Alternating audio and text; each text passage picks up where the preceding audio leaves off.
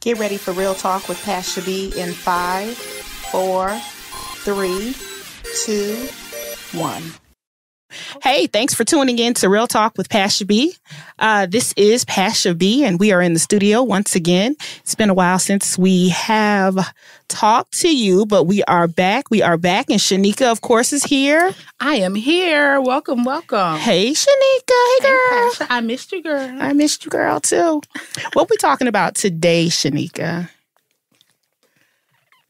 Can we talk about first what a beautiful day in Atlanta it is? It is gorgeous. It is gorgeous. Fall has finally arrived. But, so I'm just but it's super, hot, though. super excited. But hold on, I'm going to say this. It's not 90 degrees. No, it's about 90. I'm going to say this. What's so funny is I always toss it to Sheneka. Mm-hmm. She never catches the shit. Nothing has changed. I tossed it to her. You're supposed to go into what the topic was, and then you were supposed to probably say, before we get on that, can we? No, but I tossed her. What a beautiful day it is. Can we introduce people? It's called the build-up. But I tossed it to you. Nothing has changed. I tossed it to you. Nothing Sheneka, what are we talking about? So, today we're going to be talking about polyamory. Polyamory? Now, are we talking about polyamory or are we talking about poly relationships? Well, let's just say. I did my research. You did. So, let me go ahead and introduce our guests. You better. Guests. And they're going to break it down because in doing my research, when I tell you I was overwhelmed because I thought it was one thing, but it's a lot of different things under an umbrella. And apparently there are rules and regulations to this thing. There are ethics. Morals and guidelines. Yes. So our guest today is Niassa and her partner Bryan. Like it was going to be a different term. Well, I don't know. Hey, Bryan. Bryan's on the phone with us. Hey, how are you? Hey, Bryan. Okay, so Sheneka. So they're going to, first of all, should we define? Please. Let's get some definitions. Please. First. I'm curious before we define. Okay. What are you curious about, Niassa? Yes. When you went out and did your research, before you went out and did your research, what did you think it was?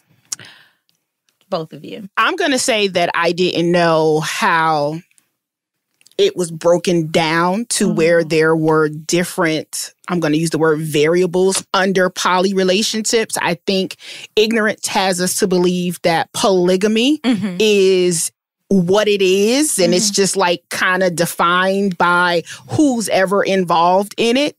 That was ignorance, I'm going to tell you. But doing my research, there is a huge difference in the vast, I guess, different lifestyles under the umbrella. And there, like Sheneka said, there's rules and regulations. And I didn't know about all those rules and regulations. The triads, the polyquads, is that? Polycules. And I'm like, quads. And what did you think it poly was? solo, I heard. Solo poly. Yes. Solo. See, I'm saying shit backwards. So they just single messing around with everybody. Is that actually what it is? I don't think that's what it is. Look at her face. Yeah. So what did you think it was? What I thought it was, I likened it to open relationships. Like we're together when we're together and we're not. Oh, I see. So that pretty much was my understanding of poly relationships. I see. So would you care to educate us, you or Bryan? Bryan, do you want to go first or? Sure. I definitely agree with the fact that before the research and all that, depending on your experience, depending on, what circles you're in or what social or whatever media outlets you pay attention to, people usually think it's related to open relationships or it's just swinging or it's just like swinging, things like that. For me, polyamory and dating in those spaces is really just dating multiple people with the consent of everyone, right? It's for relationships, it's for building those connections, but just with the consent. And when you talk, you mentioned a key word, ethics. Doing it ethically, where and a lot of people cheat and they'll say, well, I was already in a poly relationship because my man or my woman cheated on me, and we did that for a number of years. That's not poly. Right. Unethical behavior is definitely not poly at all. It's all about caring for your partners and with the consent of everybody. Now, I'm glad he said with the consent of, because, again, through the research process, some people would liken it to say, well, you were already in a poly relationship if you had a side piece and all of this stuff. And my thought process was always, I didn't think that would be included as a poly relationship because everybody's not consenting to being in this type of situation. Mm-hmm. Right. That's exactly true. Without the understanding and knowledge that you're actually in a non-monogamous relationship, it is not and should not be considered poly. But a lot of people, to your point, they believe that's what it is. So people outside shun it, and they say, well, wait a minute, I don't want to be in that because I don't want to be cheated on. I don't want to have, to your point, side pieces and have all these things going on outside of what they are aware of. They don't want to participate in that. Yeah. My thought has always been, I've never really believed in monogamy since I was a young adult. It was always very weird to me, particularly because there were so many failed relationships due to infidelities. Mm-hmm. So I always thought, one, when I'm going to say when I was like maybe 22, I was like, man, I would really love to be in a relationship with a man and a woman. Poly will allow that. Polyamory allows that.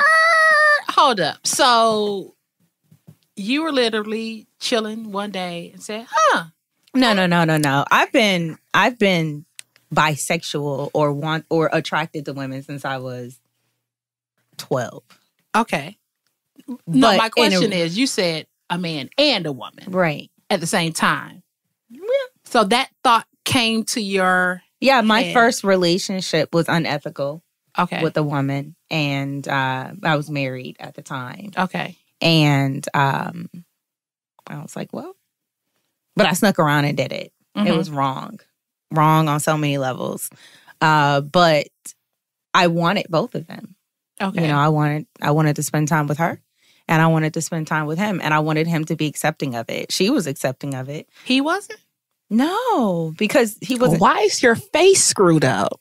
Because most I should. Well, he wasn't accepting of. Most men Bryan is literally the first man that I've dated that's been like. I did date one man that was like, okay, but I want to be involved every once in a while. Bryan is the first man that I dated that's like okay to a whole relationship, not just the sexual piece. And so that's where I was going. Yeah, because her head was in the mood. Because it's a whole lot of men that want to see two women. Yeah, they do. But you forget there's so much more. Yes. It's a whole ass relationship. Yes. It's not most guys can't even be with one and satisfy one. They definitely don't want to try to be in a relationship with two women. Right. At the same time and fulfill those emotional needs. And right. Those physical needs. Can you imagine have two of you? Could two of you? No. Bryan don't want two of me. He probably wants something like a little bit. Something to balance you out a little bit. Bryan. You're a ball of energy. I love it. I absolutely love it. Thank you. So, Bryan, I have a question for you. Sure. When did you entertain the idea of being in a poly relationship? Like at about what age?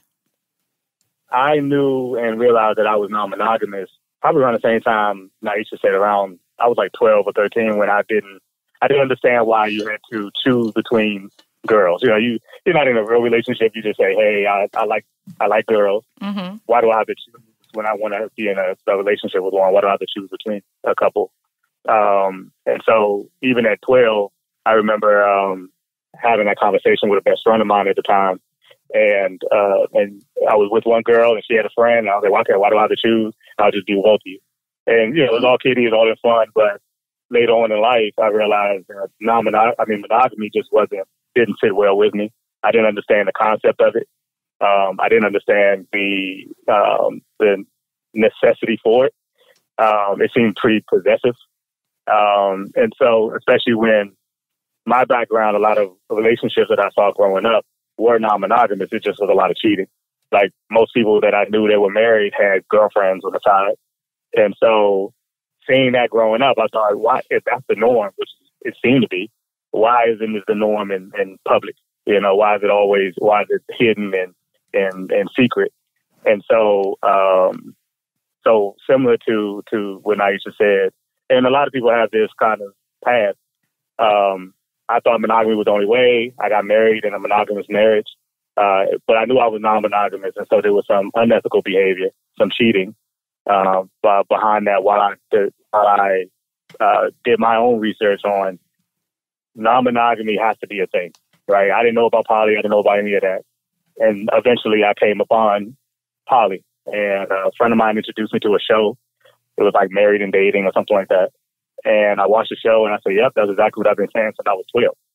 And so that kind of started my journey and my research, and I did that for a couple of years, and then I realized that poly was definitely the lifestyle that was for me. So, how long have you, Bryan, actively been living a poly lifestyle? Actively, I would say about 3 years. Okay, and Niassa? About 2. Okay. Yeah. So before I was swinging or like. Can we talk about that? Yeah. One time for the trapeze. Don't go to trapeze. Come out with something else. So tell us, and when I say let's talk about that, so can you explain, because a lot of people, again, prior to research, ignorance, would group all swinging. As swingers? Yes. Yeah. They fall under the umbrella of non-monogamy. Okay. And I would probably consider myself non-monogamous more than polyamorous. I'm in the spectrum of like polygamist. But polygamist, as Bryan and I talk about a lot, polygamists don't sleep with their sister wives. But I want a relationship. You know, they don't have relationships. They have relationships, but not romantic relationships. Swinging, there's plenty of poly people that are not swingers. And there's plenty of swingers that aren't poly. So they're two totally different things. What did you want to talk about it? There's so many things. Just the difference in giving that clear definition of, okay, this is what a non-monogamy lifestyle looks like. This is what polygamy looks like. Okay, so swinging is defined. So swinging is pretty much a couple that may go out and they may meet another couple or a single woman or a single man, and it's a consensual sex between those individuals. It could be two couples swinging, which is called a swap. There's all kind of different swaps. There's a full swap. There's a soft swap. There's women that are in these spaces that just kind of like to come in and get their O's on. You know, they want to get their screw on. They want to taste a couple different. You know, they got Taste of Atlanta coming up next weekend. So it's something like that. You know, they're men. They're men that come in, and they, you know, some men like to see their wives being pleasured by their men. Those are called cuckolds. And so, wait, hold up. So Niassa, you gonna find out I'm real slow, right? I process. You're not. So let me back up. Is there really a thing called Taste of Atlanta and people come to Girl, no. Okay. No, it's Taste of Atlanta. I was just using it as a word on play. It was a metaphor, dummy. Yeah, I'm sorry. Because I'm sitting here Here we go.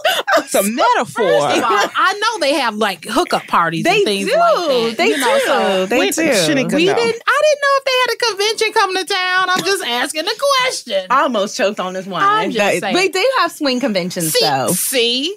They do. Do they have swing? I'm not even going to. Thank you, Niassa. People, they do have swing conventions. You think they would name a Taste of Atlanta? I don't know what. That's kind good.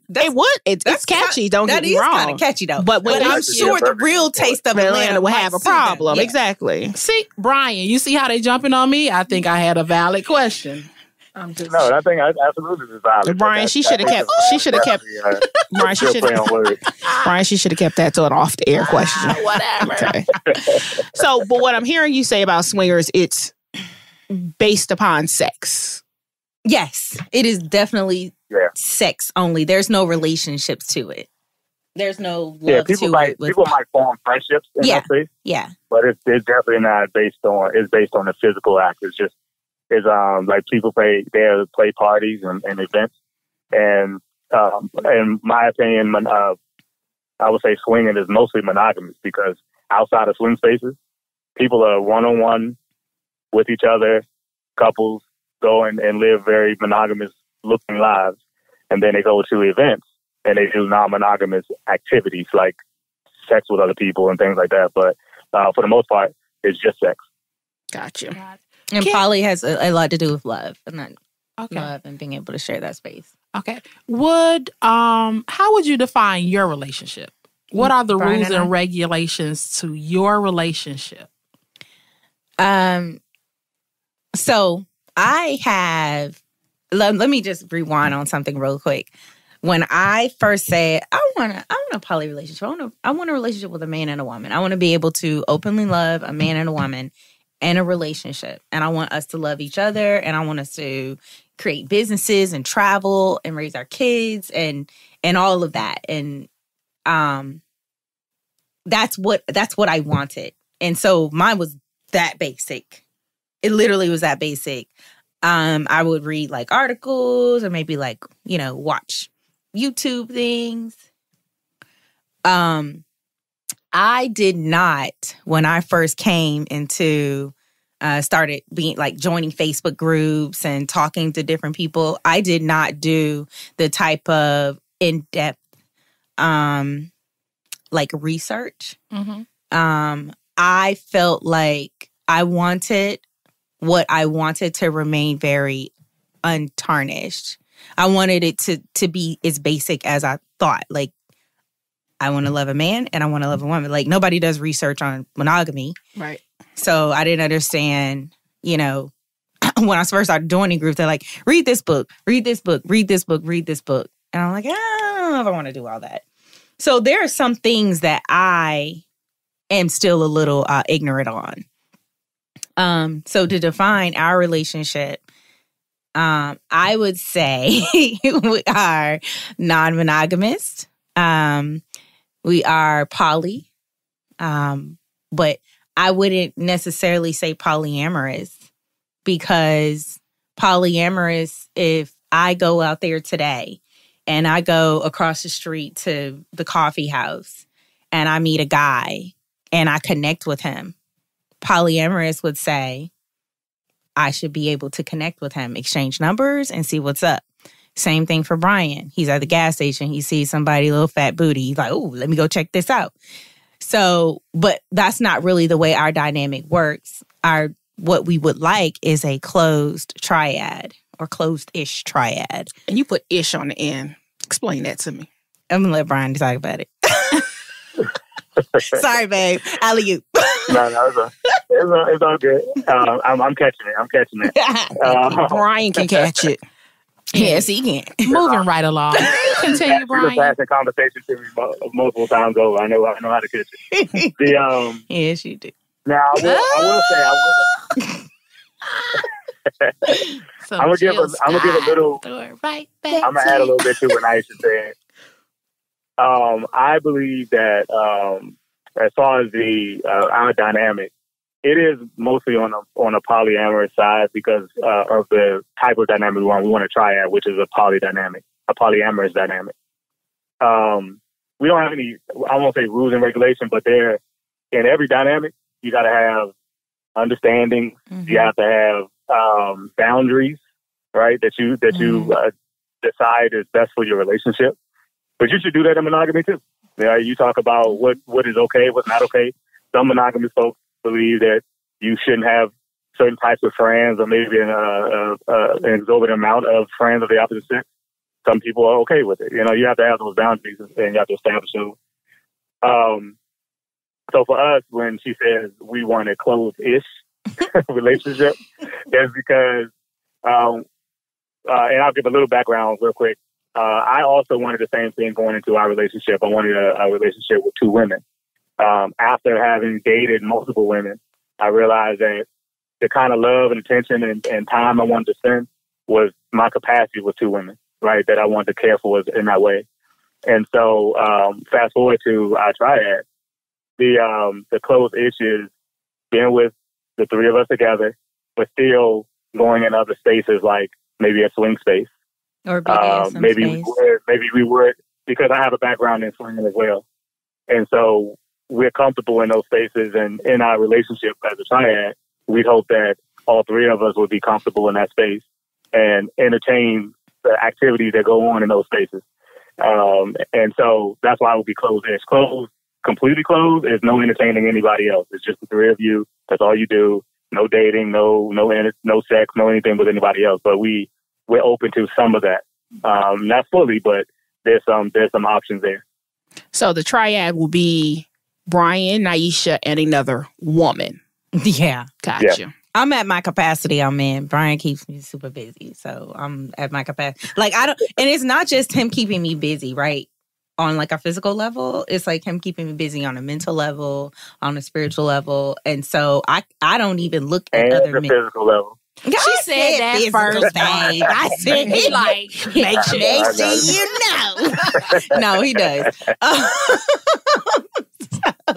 But like, I don't even look at other men the same way. Like in my prior relationships, I might be like, oh, you know, but I'm full. Like my tank is full with him in so many different ways. So. And you guys have a long distance relationship. We do. So how does that affect? I would, you or me, babe? I go first. So I think the long distance relationship definitely impacts the ability to get through some of the challenges of a relationship.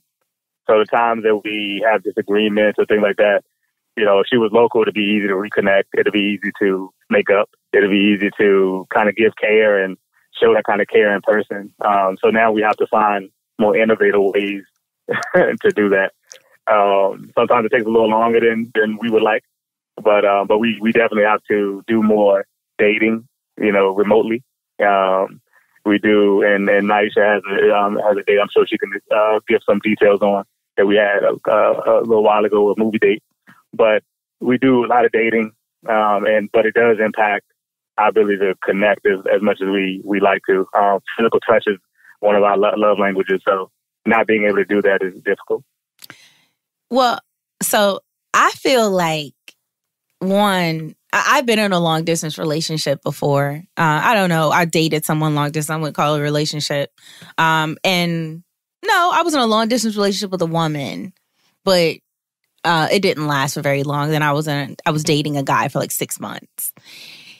And I feel like long distance creates a space for you like to really get to know someone on a non-intimate level. And even when we have disagreements, it creates a space where we have to talk. Now, I'm a big proponent of let's have sex and then let's come back and talk about it. I know we're angry with each other, but let's soften things up and let's have sex and then come back and talk about it, because your emotions are, your defenses are lowered. You've got some endorphins. You've got some endorphins that are released. You're softer to each other. You're just less tense. And I like how you breaking that down. Yeah, I'm serious. Everybody needs to take notes. I'm trying to tell you, it works. Have sex first while you're mad, then come back and address the situation. And I'm not talking about like screwing. Like You talking about fucking? I'm not talking about that. No, she said I'm talking about love, just connecting. like figure out a way to dig where you love that person. Like you are you gonna break up? We breaking up? Are we breaking up? if we're not breaking up, then I felt like Naisha was asking me that. Like, she put me on the spot.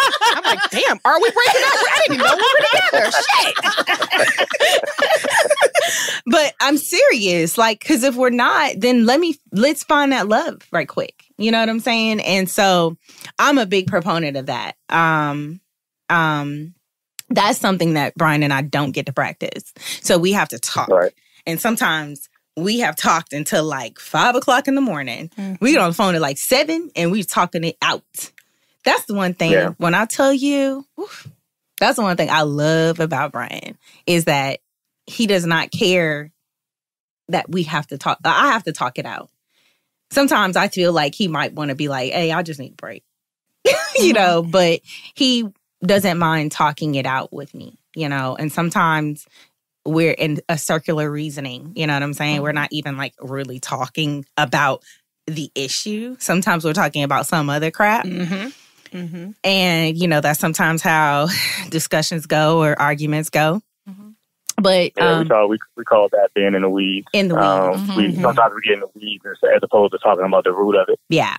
But what long distance has done is definitely increased our communication. It's matured our communication. Yes, matured it. Yeah, tenfold. So we thought we were good communicators before us. Got you. Yes, right. And I would understand how that would reveal itself because that's all you have to do majority of the time is communicate. Yes, like what is your emotional maturity like? Mm-hmm. What how do you handle conflict resolution? Mm-hmm. Yes, a long distance relationship. A long-distance poly relationship is going to reveal all of that. So, and also because it's a long-distance poly relationship, so who's able to go out on dates? Well, we both can. Yeah, we both can.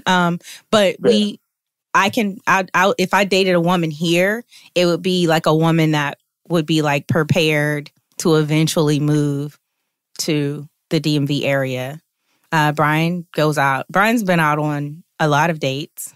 But there's no but about it, but we vet. Got you. Both vet.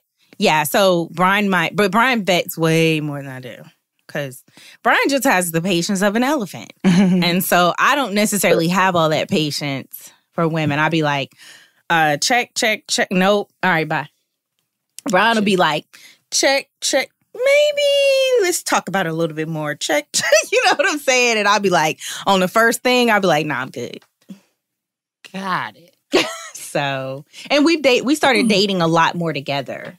Before Bryan dated a lot, like, I wouldn't say a lot, but he dated before, like, I would have a chance to meet them. And so our dynamic has matured and shifted, you know, based on our experiences together. So give me an example. Yeah, we definitely had, I'm sorry, go ahead. No, go ahead. I was just saying that, we definitely had, we tried, you know, dating one way and then we were like, oh, that's kind of working. Mm-hmm. Let's shift a little bit. Yeah. And then we dated another way. And then, and now the way that we've been, and I'll say, that's like dating, but courting. Yeah. To lead to dating. Yeah. So the way that we've been courting women and engaging them has definitely been definitely more both of us earlier on in the process, and it's been working well. Mm-hmm. So set it up for me how dating would happen.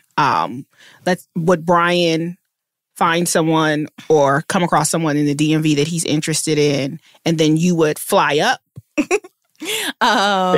So he might find them online, okay, in the group, or I mean, we've not done this yet, but he might meet someone. Gotcha. Out and then he'll like talk to her, and he'll, you know, he'll say, you know, hey, well, it's almost like kind of getting like the things out of the way. Like, are you bi? You're interested in a relationship with a woman? Do you know what poly is? Are you interested in poly? And if those kind of things check out, then he'll continue conversation with her, and then he'll say, hey, I'd like to connect you with my lady. And then she'll say, okay. And then we start group chatting, and we'll start all talking and kind of connecting on that end. What we found, and Bryan, you can back me up on this, or but But yeah, I'm sure you will. But what we found is that a lot of women, particularly bisexual women, it's very easy to make the connection with the man. Some, not all, but it's very easy to make the connection with the man. So our connection is pretty important. Not more important than his, but it's important. Yeah, I would say that to the point about me dating or courting women. So it typically was and has been me, meeting someone and being very transparent up front, because transparency is big in poly, letting folks know what your intentions are, who you are, what you're into. So I usually just tell people out the gate, first conversation, I'm poly, making sure that whether they're either poly or if they've been considering it or something along those lines. So some of those initial questions happen. And then once we get through that first phase, there is a initial introduction to Niassa and to the point of, is this working or is this does this have potential? We just kind of go down that road. I like Niassa just said, I do believe that women connect in many different ways than men. Like if men and women have like 5 points that we need to connect on, I think women connect on like 15 to 20. And so that connection and that relationship is very important to start off early. And that's something that we notice along the way, is that even if I engaged Niassa early on, if everybody was engaged with each other early on, if I went out with them or if I talked to them more often or something like that, they would lean toward me and not focus as much on connecting with Niassa. And so like, I'm trying to focus on getting this long, right? The long scroll. So we had to figure out how to figure out that balance, And so yeah, it's definitely been she connecting early on after I initially engaged. So how did you both meet?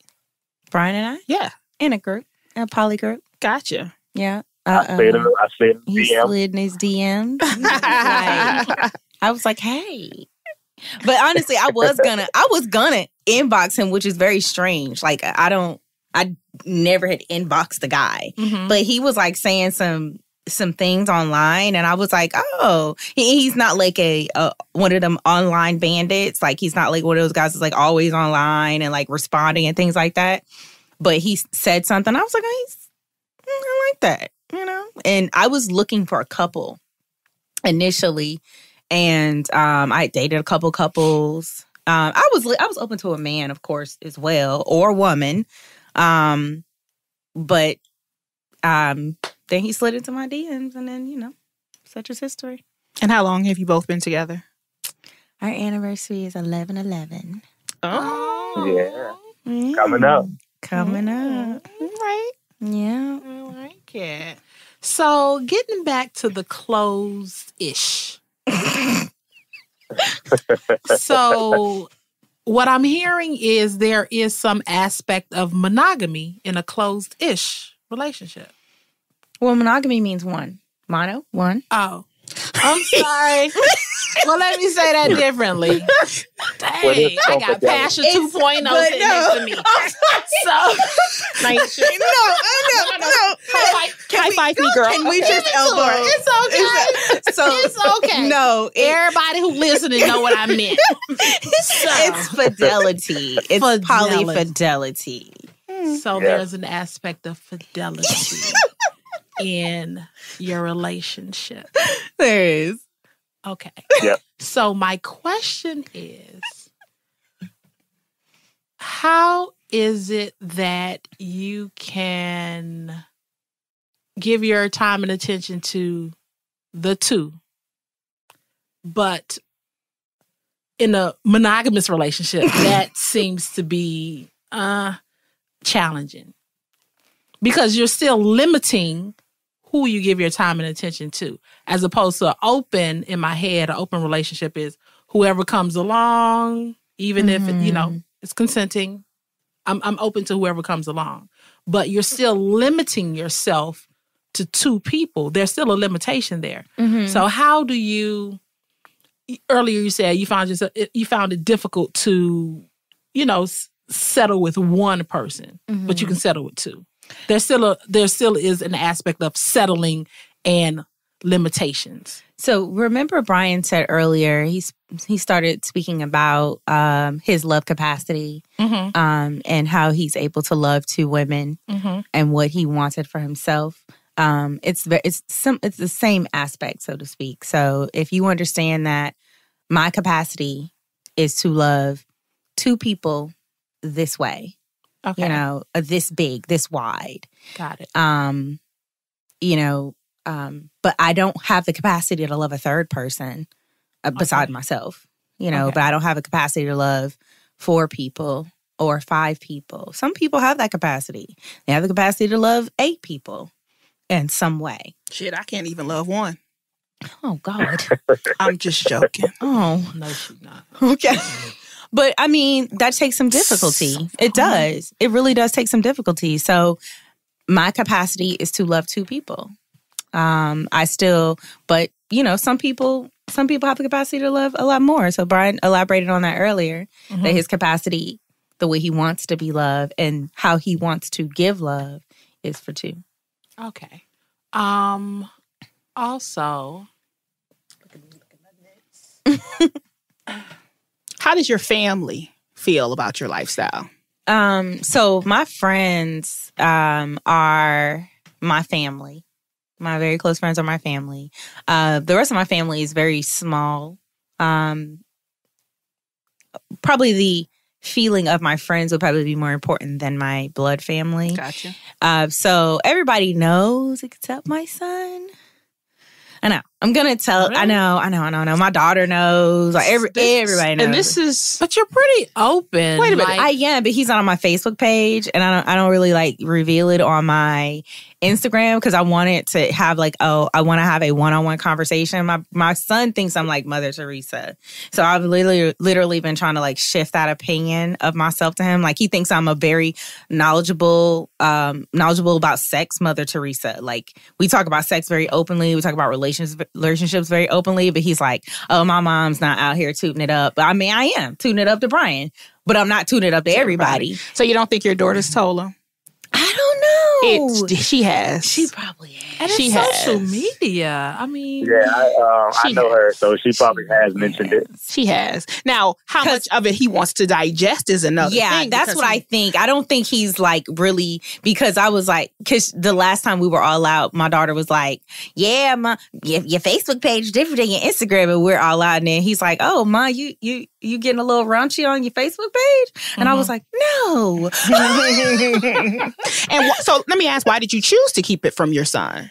And not your daughter? My daughter, I don't even know. I think my daughter is just out there and she's 20-something, and I just felt okay about having that type of conversation with her. My son, they're just very different kids. Mm-hmm. And my son is, there's still some of the traditions that I need to break, and not break, but educate him on, and so the rest of my family, they know, and they're like, oh, this is cool, and oh, you guys found a girlfriend yet? And with my son, I'm just like, oh, I don't know. So. Bryan, do you have any kids? I do. So I have young kids, so mine are 6, 8, and 12.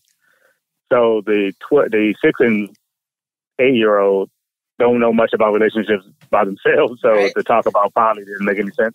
But I have started talking to my son about non-monogamy. Not necessarily poly, but non-monogamy for a couple of reasons. One, he's starting to see it in the media. So I'd rather shape his opinion on it than let the media do it. Mm-hmm. And so he and I talk about the capacity to love more than one person, akin to friendships and family and hell, even pets. That you're allowed in certain spaces to care for more than one. And in relationships, sometimes people do care for more than one person. So he and I have been having those discussions, mainly because he'll understand when Aisha's around, and if we have a partner, when that partner's around, he'll know what's going on. My younger two may not understand that. They might just see it as friendship. But as they get older, I plan to have those conversations with them. haven't necessarily come out to like the rest of my family. It's not a secret, but I don't feel a need to say, hey, everybody, I'm sending this mass text to tell y'all that I am non-monogamous. And, you know? and I get it's the same thing, like even for my sexual preference. Yeah. I think I mentioned it on my page and people were like, oh, you like women? And I'm like, dude, I don't talk to women that don't like women. And I don't feel a need to be like, hey, ain't bisexual. It's interesting to agree. me. So I just... Because if you're heterosexual, you don't have to... nobody vocalizes that. You're heterosexual, so... Right. Why do I have to... Even on my page, I posted about poly and my support of it, you know. And so if people are paying attention, they know. If they need to know. The only people that really need to know, in my opinion, are, of course, partners, potential partners, my kids, because they'll be around them. And then I have an ex, my children's mother. So I've told her, and she fully accepts and is fine with things the way that they, you know, with the lifestyle I've chosen. Mainly I told her because I'm going to have people around. I will have another person around her children, you know? So I've definitely given her that information. But beyond that, yeah, I haven't really told anybody else. I probably won't if we find a potential partner and it progresses, then we'll just have somebody that's another person that's around for the holidays or events. And if anyone asks, I have no problem talking about it. But it's not something I announce or wear a flag for or something like that.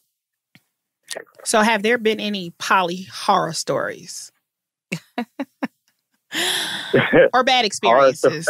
Let me say bad experiences. Oh, God. I mean, we date just like regular people would, you know what I'm saying? So we all have dating horror stories. They're not really specific to poly, but yeah. I mean, there have been a couple. I would say, I'm gonna talk about college. I mean, we've had some really great times and we've had some really honest women and we've had some really fun times. And then we have had some interesting stories. I think and you don't have to say the person's name. No, I'm not. I'm gonna talk about this one young lady. And we started off pretty well, you know, like I was actually looking at some of our messages maybe like 2 weeks ago. I don't know why. I think I had searched for something in my phone and I came across our feed, our thread. Excuse me. So that drink she drank. No. We know what it looks like though. If you see me do this, that's what it is. I should have been like, you should have gave me the nod.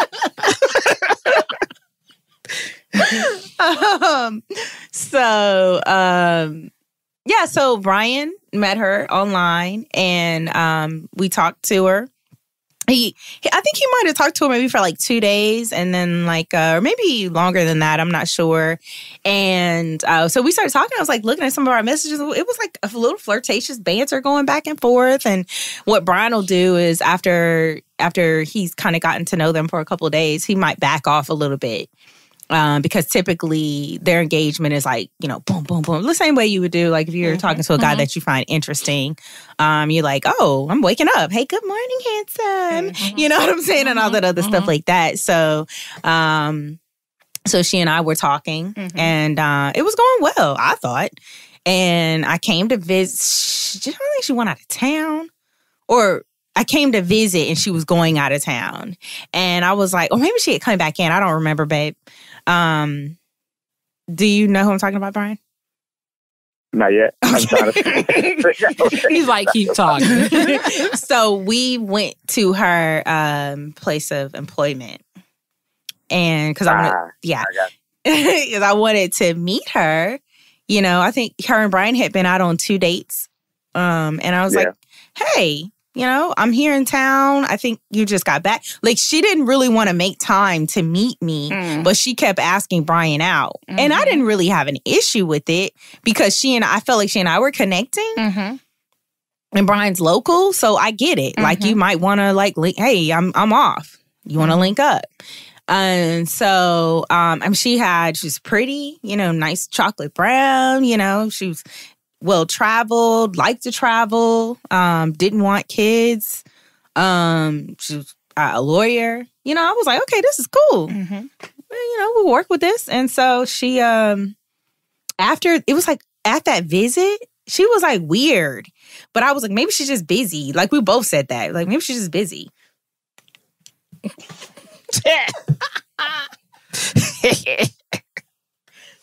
And so I didn't know, you know. So all of a sudden, I think like probably a couple days later, or maybe when she got back from her visit or her trip or something like that, she started acting like a little funny or like standoffish. I come up for another visit, and I don't know, Bryan, maybe you could fill in the blanks of the story that I'm getting, but some of the last conversations we had was, I don't really want to, Bryan was asking her, you know, are you still cool with talking to Niassa? Like, what's going on? She was like, I don't really like Niassa. Oh. And it was just sudden. It literally gut punched me because I liked her. Uh-huh. And it took... I didn't expect her to say that because she was like, I don't like her questions. And I was like, dude, I've been asking questions like since we first started talking. Like, how am I supposed to get to know you? And I know Bryan asked questions. You know what I'm saying? So even initially, she was fine with the questions. Initially, she said she was cool and she answered them. She and like even when she went on vacation, that vacation that night she was talking about, she was sharing pictures. Like, we talked throughout like her trip. Yeah. So we thought everything was good. She came back from the trip and she was just different. Yeah. Was this her first poly relationship? Yeah. She didn't want you, Niassa. She didn't want. Well, look, I'm not done with the story. Okay. I'm not done with the story. So she got back and then Bryan was like trying to like pick her brain about what's going on. And she was like, yeah, you know, I'm not really feeling Niassa. I don't really like her. And she was like, I don't like her questions. And then she said something else she didn't like, but it hurt my feelings for real. And I was like, she tried to flip it actually on Niassa. She was like, Niassa's not really trying. She's asking a lot of questions, but she's not really trying to get to know me. Yeah. Or she's not trying to put an effort in trying to get to know me or something silly like that. I'm like, come on. Right. And how do you talk about asking questions to get to know, but say that she's not trying to get to know you? Yeah. It was crazy. And then at the end, Bryan was, I think, I forgot what the last conversation was, but she pretty much was like, F your girl, but what's up with you? Oh. You know, like her, I don't know what she said verbatim, but then, 2 weeks ago, she just sent him a friend request. Jesus! Yeah. So right after she sent that last text, it was like a month later, she sent another DM, like kind of saying, hey, what's up with you? Tell Niassa I say hi. Like, she didn't say all this other stuff before. Yeah. And then to Niassa's point, just 2 weeks ago, she sent a friend request. I forgot about the DM, babe. I forgot about the other DM. She sent the DM after the fact. Yeah. And then tell you that she said hi. Maybe she's looking to be a side chick and not a. But you would be surprised as how many women are more comfortable being side chicks than in a whole ass relationship. Yeah. Like, they're so comfortable with that. And I'm like, what is wrong with you? Somebody trying to love you twice. Yeah. You like women. What's the problem? What's the whole problem? Why you want to be a whole side chick? Why you want to be in secret? It's less pressure for you. It is. And you can no responsibility. No responsibility. Lack of responsibility. That's exactly what it is. And I don't.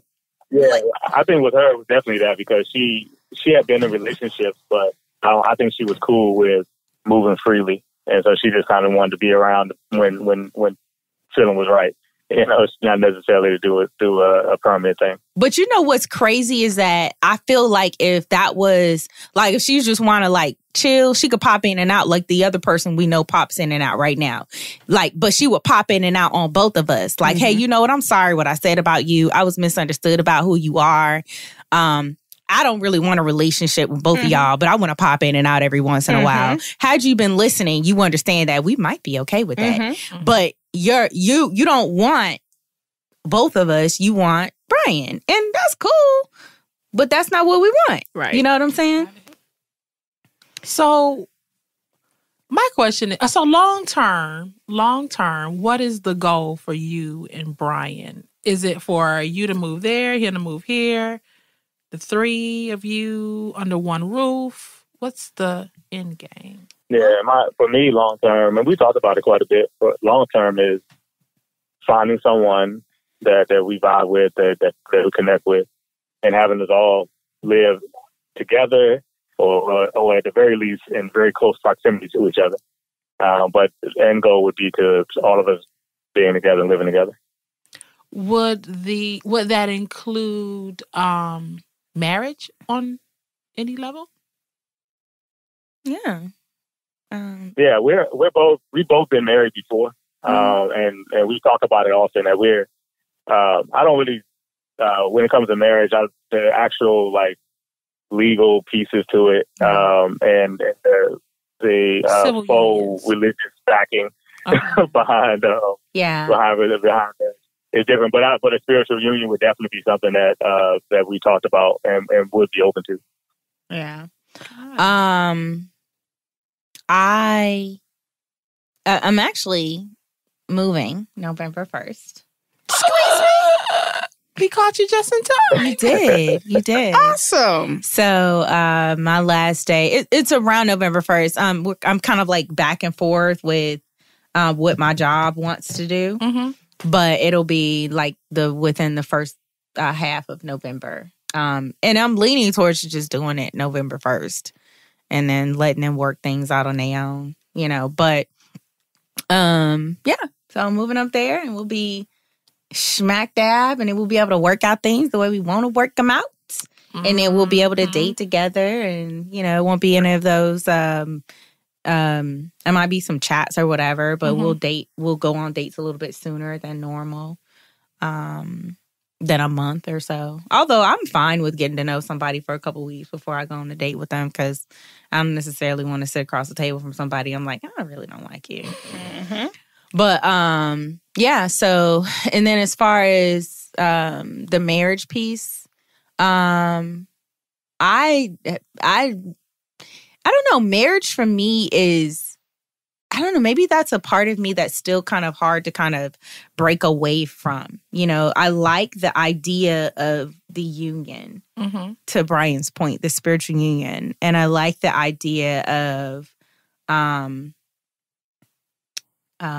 the joining everything and things like that. It would be very hard to marry a third person.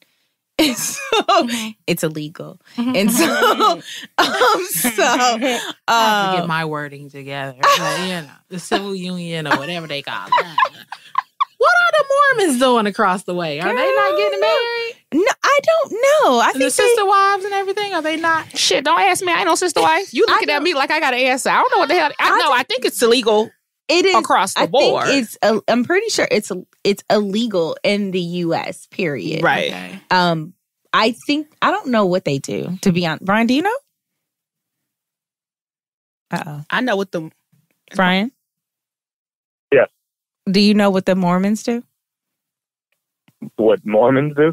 Yeah. Well, do they get married in the traditional sense? When I watched the show Big Love on HBO, there was the person that he was married to legally, and then the other two wives were like civil unions. Oh, civil unions. Yeah. Okay, I see. So there's a legal union and then a civil union. That makes sense. Got it. Yeah, but yeah, I like the idea. I like the feeling of marriage. Like I miss that. I miss that part of marriage. Like it's my husband, you know what I'm saying? So, but yeah. And so I want to pry a little. Feel free not to answer. So is the goal are you all going to like just have one like big bed and everybody sleep together? Or you have like your room and she has her room and he comes in and... She is just laughing. thing. No. We would just have one bed. We might. Okay. We actually talked about this before. We'd have a room where if somebody doesn't feel like sleeping in the bed, or if they don't feel like a little nightcap, a timeout room. Yeah, like the personal space room. Got it. I don't appreciate Pasha shaking her head at me. Because she said timeout room, like we ain't grown goddamn people. You gotta have a timeout.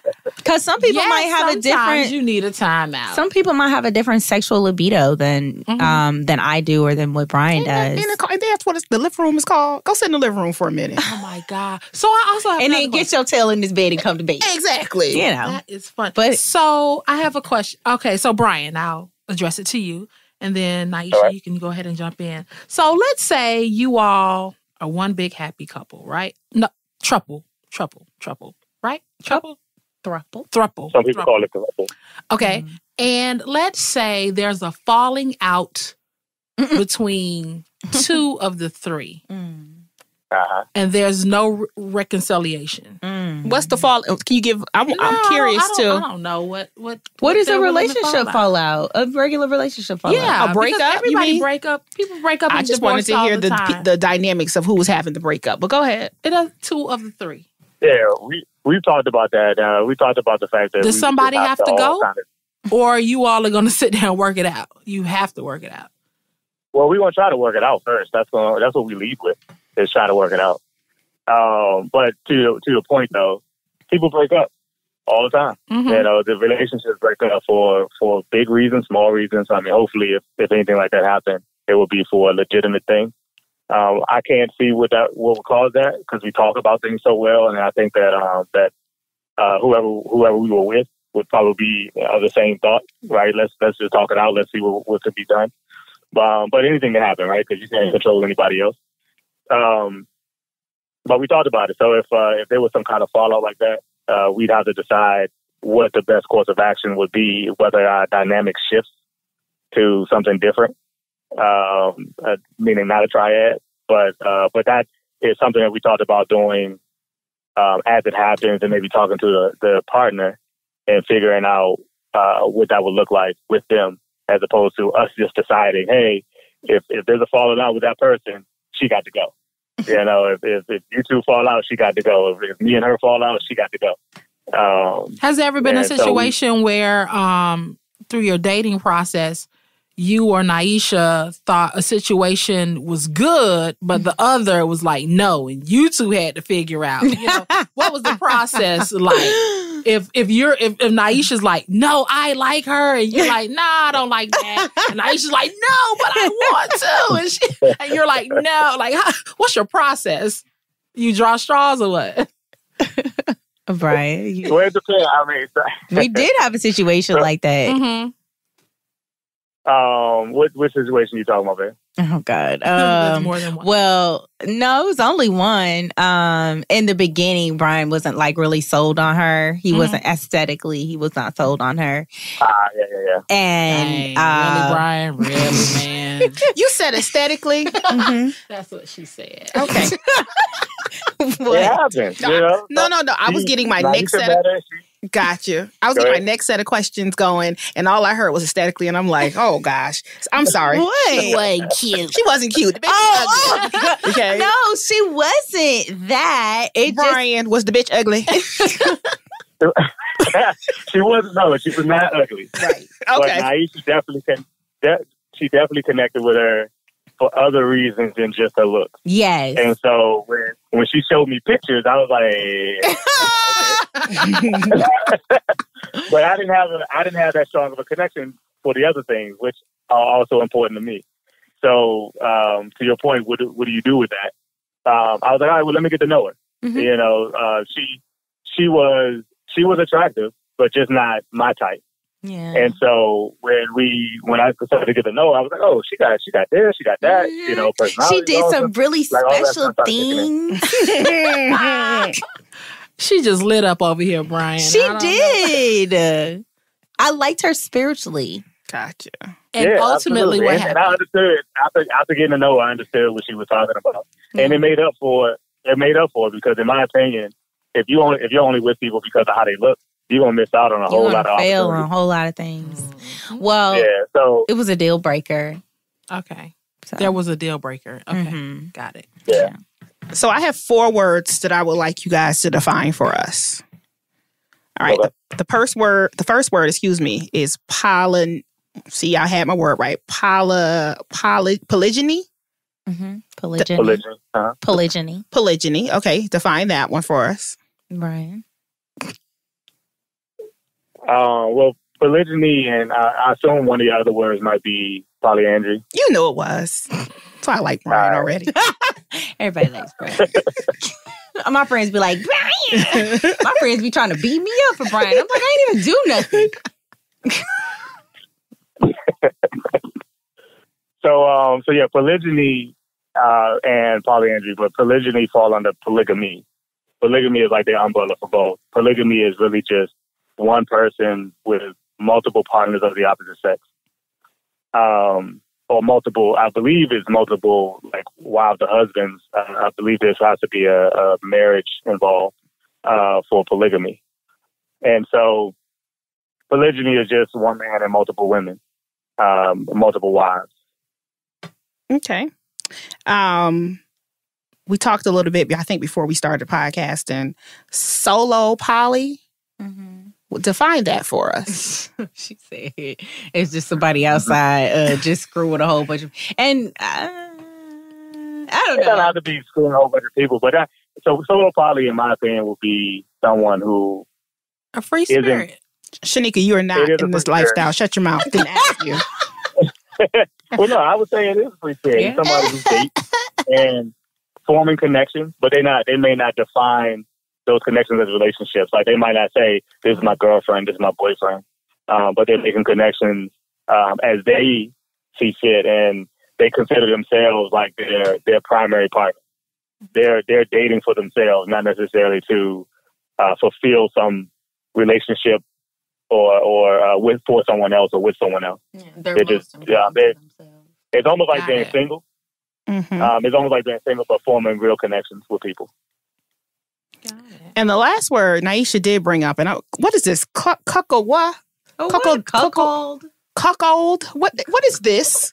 It's just when a man is giving the husband or wife sex while the other partner watches. Righty then. That was my 4th word that came up. I'm interested in can we talk about some of the benefits? Yeah. Because one of the things that come to my mind is everybody chipping in on bills and we all gonna come up. So is that And talking about before, like some people view that as I don't want to use the word solution. They view it as an alternative to the deficiency in the number of men to women. And they talk about the lifestyle and how it could be beneficial to women for the most part. So you don't have to be in a triad like we seek. You could be in a poly relationship and you might not even meet the other woman. You know about her, but you might not even meet her. You could be in a poly relationship where y'all can sit down and they call it kitchen table poly, where y'all can sit down and you like talking and you hanging out or things like that. It doesn't have to be a sexual relationship at all. So the benefit for me, and I'll just talk about me personally, Bryan can piggyback off. For me is being able to love how I want to love. 2, there's some really amazing people within the poly community. There's some crappy people too, but there's some really amazing people. The honesty, the transparency, the communication. There's no way you're going to be able to be in a poly relationship under any of the umbrella without proper communication. You're not going to be able to be in a non-monogamous relationship without the proper communication because it ends... A successful one. Excuse me, yes, a successful one. Because you can be in one and Yes. be raggedy as shit. Yes, and I done seen that in the swing community, and I done seen that in the poly. I be reading, I be like, ooh, why? Yeah, without communication, it's going to be all the way trash. Yeah, and it's a lot of the poly people that I have, particularly the ones that want a like a couple type of thing, or quad type of thing, they appreciate the long term of relationships. They're not out here like, okay, switch for a moment into what we face in Atlanta. Excuse me, thank you. What we face in Atlanta is men having a choice of 18 women. And not only do they have a choice of 18 women, but 5 of those women might be amazing. And the other, 13 might be, 4 might be crazy.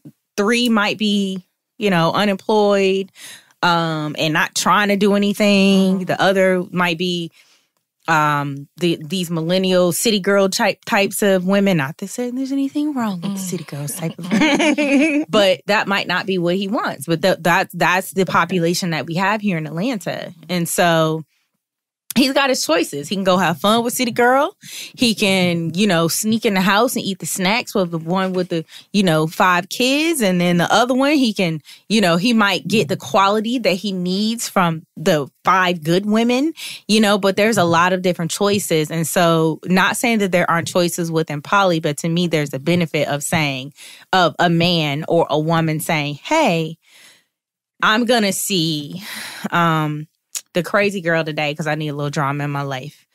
Tomorrow I'm going to see, the baby mama. And the next day I'm going to see city girls because I want some fun. And then I'll see you this weekend. You good? And that might be just him dating, or her dating, so I mean, I think the financial benefits is a thing, but that's not until later on in a relationship, later when you're actually established.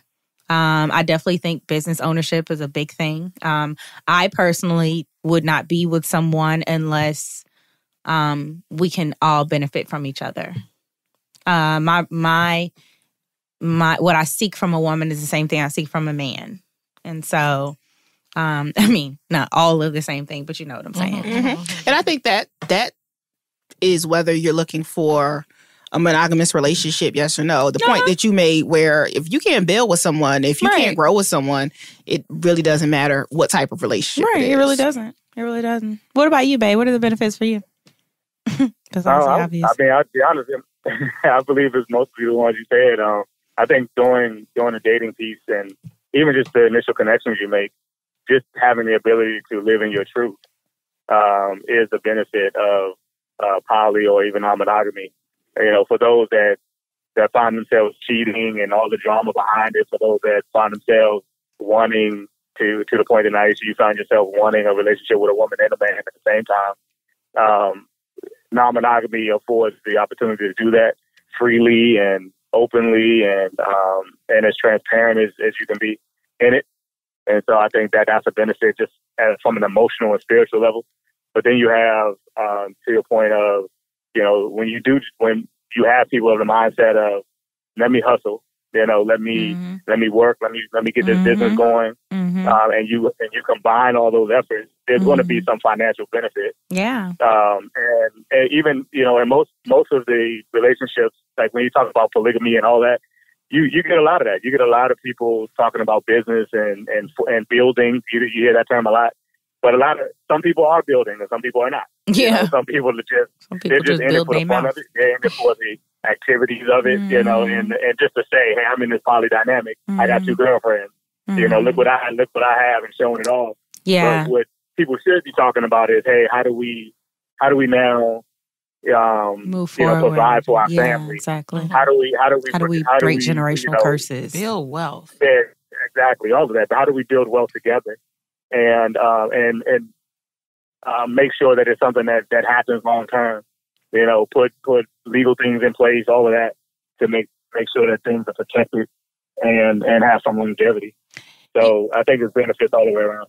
You know what I'm gonna say, and I don't think I've ever said this to Bryan, is that the type of men that I definitely avoided when I first started seeking a poly relationship were the men that say, I want to build, I want a relationship, I want this, I want 2 women, but they do not have the capacity at all to take care of two women.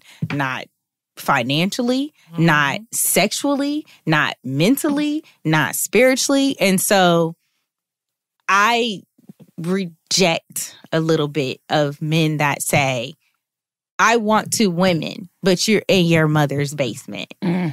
Yeah. Or I want two women, but I don't even know what it means to love myself. Or I want two women, but I've not had any success at communicating in my monogamous relationships.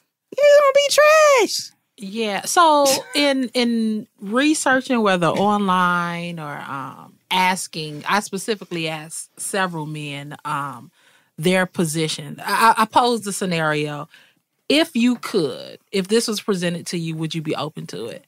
And please tell me, because you all are definitely engaged with more people who identify with this lifestyle. But it seems, or a lot of the feedback that I received was, they're interested in the sexual aspect of it. Oh, yeah, absolutely. But I was told numerous times that I cannot deal with multiple women in any other capacity. It is a situation where I'm doing my best to deal with the one I have at home, as far as emotionally, that. Is that a sentiment in the community as a whole? Is that a problem as a whole in the community, where men, and I'll just say men, are typically interested in the sexual aspect of it, not necessarily the relationship building aspect of it?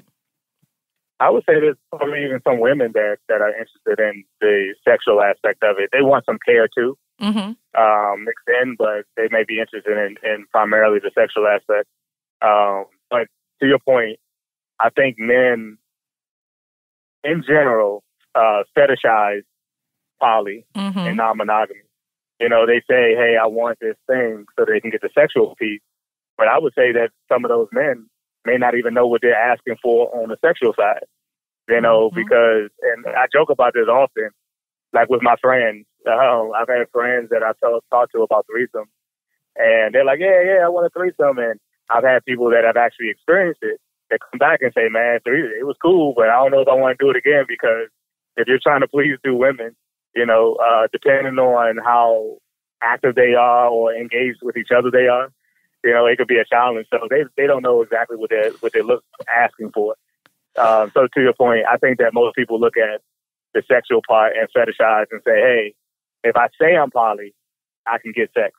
And so therefore I'm going to come out and I'm going to say I'm poly, I'm fielding, I'm looking for my two queens, and they use those kind of terms. But they're not mentally or emotionally ready. Or physically, because I will go out on a limb and say a lot of them can't please one woman sexually, let alone well, I think more than one. Like Bryan said, I think people hide behind the poly word. Either one, that they don't know exactly what it means, or number two, it gives them a pass to do things that they want to do without responsibility, to fulfill the fantasy, and the fetish, because if you were to get into it, the point about responsibility. Okay, I'm sorry. No, go ahead. I was just saying, to the point of responsibility, we all have that responsibility to be transparent and expressive of what our real intentions are. If you just want sex, like people say it all the time, women especially. If you just want sex, say that. Like if you just want a friends with benefits, just say that. If you wanted to be catch them on the right day, you just might get it, huh? Yeah, and to be honest, I think that in some of these non-monogamous spaces, because there are a lot of women that are sexually positive, they want that honesty. They want to know, okay, you want to hang out, you want to connect, but you don't want to necessarily be in a relationship. And they may not want that either. They may not want the relationship either. And men don't realize that you can be honest and will likely get what you want anyway. If what you're looking for is a sexual relationship, you tell someone, hey, I want a sexual relationship, and they say, you know what? I really don't want a real connection, major connection anyway, because men are taught that all women want relationships. All women want these committed marriages, that's what everybody wants. So men tend to lean toward whatever that language is to get get them what they want. Saying whatever it is you think they want you to hear. And I actually had a conversation right before I came in today, and I hadn't thought about this, but one of my friends made the comment. He said he wouldn't be interested in it, one, because he doesn't have the capacity to deal with more than one woman. But he also said there's something about, and I'll say, use your terminology, the unethical side of it. The sneaking and, that thrill, the adrenaline rush. Yes. So he likes being unethical. Well, there's something about cheating. There's something about... So he likes being unethical. Yes. He likes being a dirtbag. No, what I'm saying is... He likes being a dirty penis. Yeah. Sorry. As far as people not necessarily embracing the whole poly relationships and saying, no, I don't want to do that, because there is a lot of communication, a lot of openness. There isn't that thrill because everybody knows. So he likes being a dirtbag. Because I think he's speaking for a lot of other people. They're speaking for a lot of other men and women. Yes. But y'all know how thrilling our life is? We don't. Because it seems like the thrill is it's what not thrill. It's not getting caught. It's not a sneak. You can get that thrill getting on a roller coaster. Yeah. I don't think it's the same. I think it is the same. Adrenaline. It's adrenaline. That's what you want. You're an adrenaline. It is adrenaline, but that kind of drama. So I would call somebody like that, not to talk about your friend, but I would call someone like that, like an F boy or F girl, whoever says. But that's representative of a segment of people, though. That's a part of that say they're poly. Yeah. Right. Absolutely. Yeah. But I think for me, like when I talk about the infidelity, and this is to me, like for those that come into this journey and this path, right? You have some people that, like for me, I had some infidelity in my marriage, but I felt horrible about it. I didn't enjoy the thrill of it at all. Like I was like, I just didn't know how else to express my non-monogamy. Right. I didn't know there was any other way. I didn't know that you could be honest in it. And there was a whole community of people, Black people, that explore and have been living this lifestyle for a number of years. All I knew was cheating. That's all I knew, and I hated it. I was like, well, I know I'm non-monogamous, but how do I fulfill that part of me without hurting my partner? And it was a challenge for years. And then when I found poly, I was like, you know what? This is it. This is how I can get away from being unethical and feeling bad about it. And, because to be honest, I thought I was the only one. I thought it was wrong for me to think the way I did. I thought that it was, I thought I was unique in that way. And then I found a whole community of people, and I was like, wait a minute.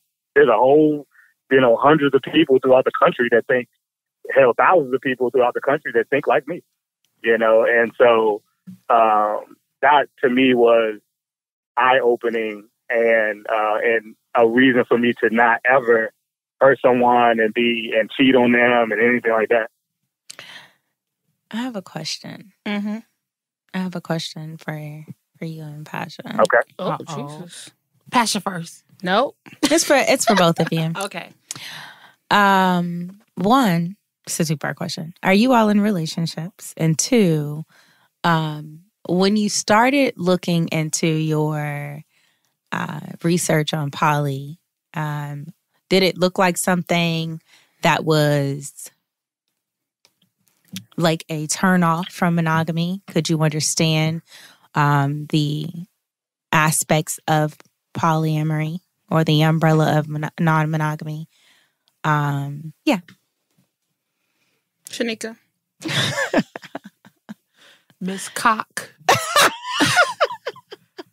So she has on a cock hat. Yeah, she has a hat with a cock on it and the word cock.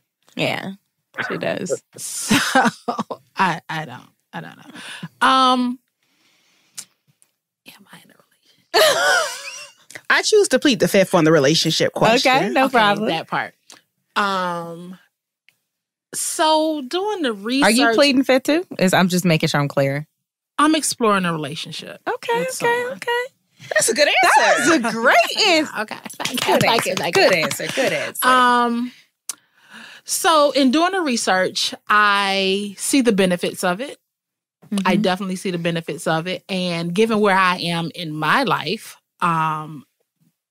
the economical aspect of it looks very appealing.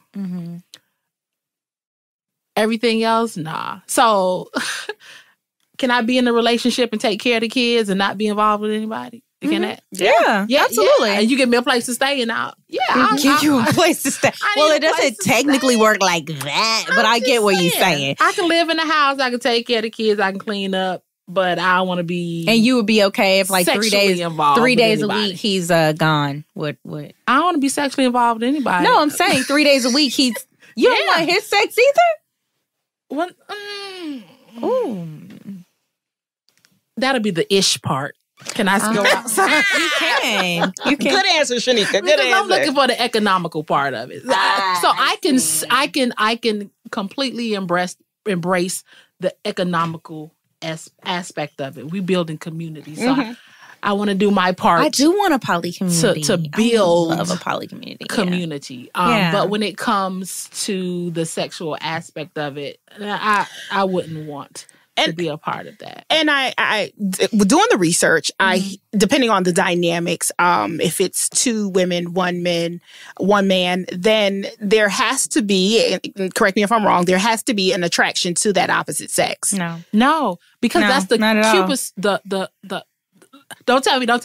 I thought the polycube. The polycube? No, I thought polycubes can have attraction. No, you're talking about parallel poly. Shit. He has a relationship with them separately, but the 2 don't have a relationship together. Yeah. But in the triad that you're speaking of, then it would be she got to give up the goods to everybody. Okay. Everybody. So looking at it from the aspect of not having to be involved, I guess, let me tell you something. Should I say this? Yeah, you should. Oh my God. Why do I feel like I'm always being put on the spot? I'm trying to figure out when you shy about talking. No, because I'm trying to. This is a revelation for me as well. Okay. I get what Sheneka, what you're saying in regards to the communal aspect of it all, and I think that that could be a plus, and that may be something that people need to explore when it comes to that premise. For me, but I'm thinking, my thought of poly for me would. I should be giving it up, to everybody. No, it would probably be 2 men and 1 woman, and that's fine. So. That exists. But I still don't. At the same time, Pasha? Would it be one bed, Pasha, or would each person have their own room? You sound like Let's a real explore. You sound like a real nigga right now. You sound so ignorant. You sound like we asked Niassa the question. I'm asking you. I'm the host, goddammit. Read the marquee. The fake marquee. What I'm saying though is, like, I know for me having to deal, even if it's with a, like you said, a poly kitchen or the kitchen type, I don't want to deal with another female. I don't care what it is that you have to say or what it is. That to me, I can't. So you would like 2 men, and you would like for your other man to have a woman that you don't deal with. No, I want them to all have me. Polyandry. You want the woman to have you too?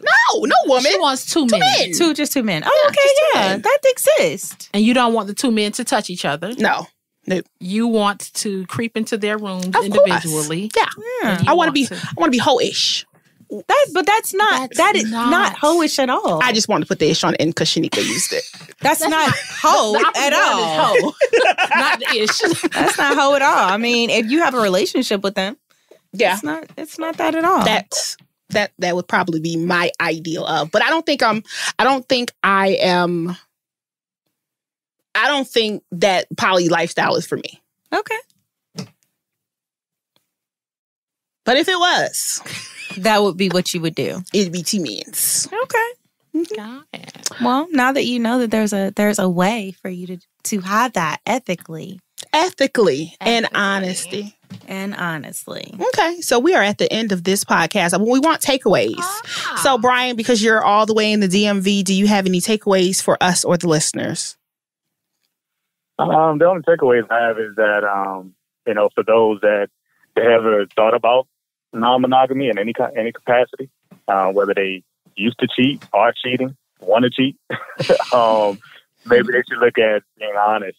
Read some books on non-monogamy, like More Than Two, and there's a couple other. I'm sorry, I don't know if I could say the books, but all right. So it's like More Than Two is a good one, and Ethical Slut is another one. Read up on that, and yeah, Ethical Slut is another good one. Those are two that a lot of people kind of come into poly reading, just to get some of the takeaways from those books, right? Which is they talk about jealousy, they talk about the transparency, they talk about being forthcoming and upfront and open and communicating, all those kind of things that some of which are unique to poly. They're very similar to what you would do in any relationship, but some of those things are definitely unique to poly. And so that's really it. Is, explore and research as opposed to moving in an unethical way. Got you, Niassa. Takeaways. Even for us to consider about the lifestyle. Oh gosh, I don't know. We've given a lot here. Probably to it's not to fix anything. It can't fix your relationship. It can't fix your husband or wife's infidelities. It can't fix a disconnection. It can't even fix the dating issues that we have in Atlanta. Poly has to be something that you have either been desiring, you realize that this is something that is right for you, or it has to be something that you've taken the time to research and decide, I want to do this. My favorite question when people hit me up is, I think I want to try it. And I'm like, yeah, this is not ice cream. Right. You know what I'm saying? It's for real. These are people's feelings. These are people's emotions. This is STDs. You're not trying anything. So that's what I would take away. I want you all to take away. Right. Sheneka, do you have any takeaways? One of the things I heard throughout the podcast is the work that's involved in it. It seems like there's another level of work. Yes. There's another level of communication that's involved in order just in order to get everybody on board. Just the onboarding of the third person. Not a third. A partner. Yes, a partner. Yes. So third is almost like a bad word. It's like some people use it, but I just I would hate to be like I'm calling me a third because I'm not a third to nobody. It. Hierarchy and ranking and things of that nature. Absolutely. Okay, I got it. Yeah, so it definitely seems to be another level of communication and another level of engagement work in the lifestyle. Yeah, and again, learning the different types of relationships that fall under the umbrella of poly. So it's a lot. I'll say I understand better why someone may gravitate towards the lifestyle. Yeah. Okay. Look at Pasha's No. face. What? I actually learned a lot here today. Good. And I understand that just like with anything, it's good for some and good for not some people. Yeah. So the takeaway that I have is no different than a regular relationship. It's a little bit more complex because you are involving more people. But the words that I heard today was being open, honest communication. I think that's needed in any type of relationship. But I know it's more important when you are dealing with multiple people. And again, this is a lifestyle. So this is not I want to try. This is you are involving other people. You could potentially be involving other people in your bullshit if you're just not here for what the true intentions are. So just learn, who it's for and who it's not for. And if it's not for you, then bow out gracefully. Right. or bow out before you even get in. Yeah. All right. On that note, we will wrap this podcast up. Thanks for tuning in, and This we will. was fun. And we'll get with It you was next good. time. Thank you, Niassa and Bryan, for joining us today. Thank you. Thank you. Thank you. And both. until- Thank you for having me. Thank you. Until next time. Peace.